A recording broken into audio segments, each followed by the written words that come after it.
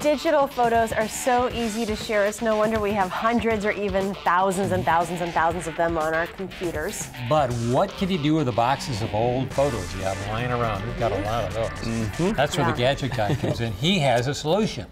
You know, when's the last time you actually sat down and pulled out that photo album and looked at it, right? Probably been a while. I know I just dusted one of mine off last night when I was looking at this going, wow, it's been a long time. Well, that's because our society is now so used to sharing photos online or just perusing them on Facebook on our own time.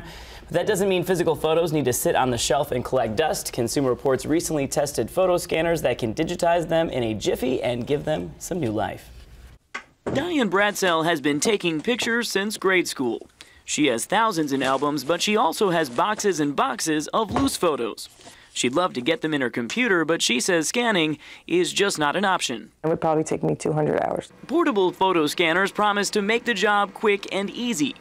Consumer Reports' Bernie Dietrich tested 4 costing $80 to $100. You just pass a photo through the scanner and either it gets saved onto a memory card or you can connect the scanner to your computer and save the image there.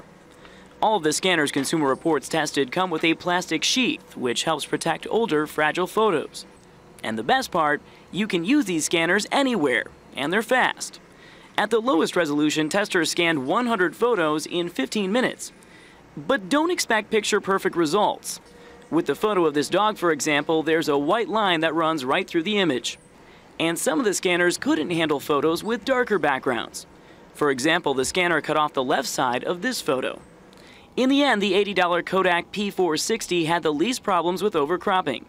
It can scan up to a 4x6-inch photo and can also scan negatives and color slides. But to get a really good picture, Consumer Reports says you're better off with a regular scanner for the same price.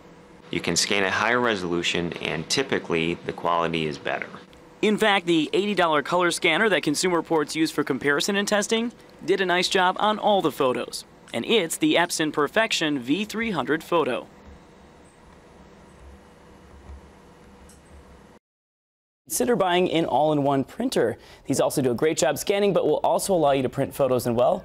Consumer Reports recommends the Canon PIXMA MG60-120 for this purpose. It costs about $140. And another plus, it's actually also a wireless printer as well, so you get a 2-in-1 for you. Okay, that's good. All right, you just need to now spend some time doing all that scanning. That's right. You took time taking all those pictures. If you want them to kind of get a little bit of new life, you got to take a little bit of time, but it's definitely worth it. Thanks, Steve. You're welcome. All right, we'll take a look at the morning commute just ahead.